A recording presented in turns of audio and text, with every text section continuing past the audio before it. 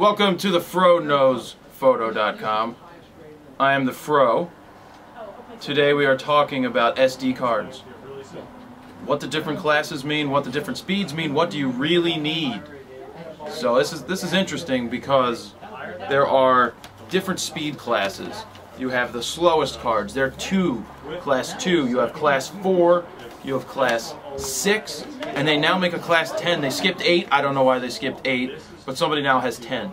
Now what the different speeds mean, 2, 4, 6, 10, that's the amount of data that it can transfer and how quick it can do it. The slower cards are just very slow.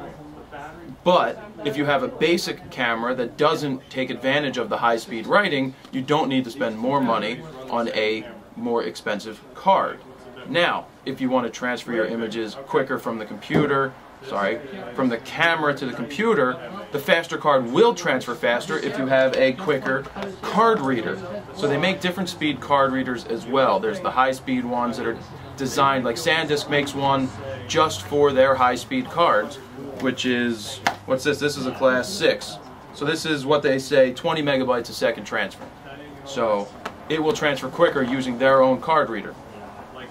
But where a faster SD card will come in handy is if you have one of the new Canon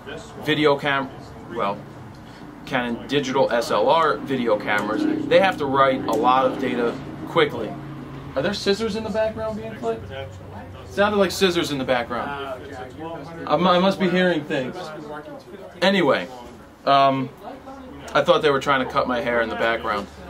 But, where was I?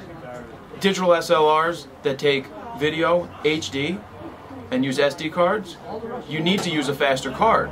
Because if you don't, if you use a slow card, you're not going to be able to write quick enough from the camera to the card to record in HD. So, it all depends on the use that you're going to use the card. If it's just for a point and shoot, the slowest card is perfect. If it's for doing video, you may want to spend a little bit more money on a faster card so that you can get the transfer rate higher. And when you're transferring 8 gigs or 16 gigs to the computer, you don't want to wait an hour to do that. So depending on your time and how much money you want to spend, you could get the faster card.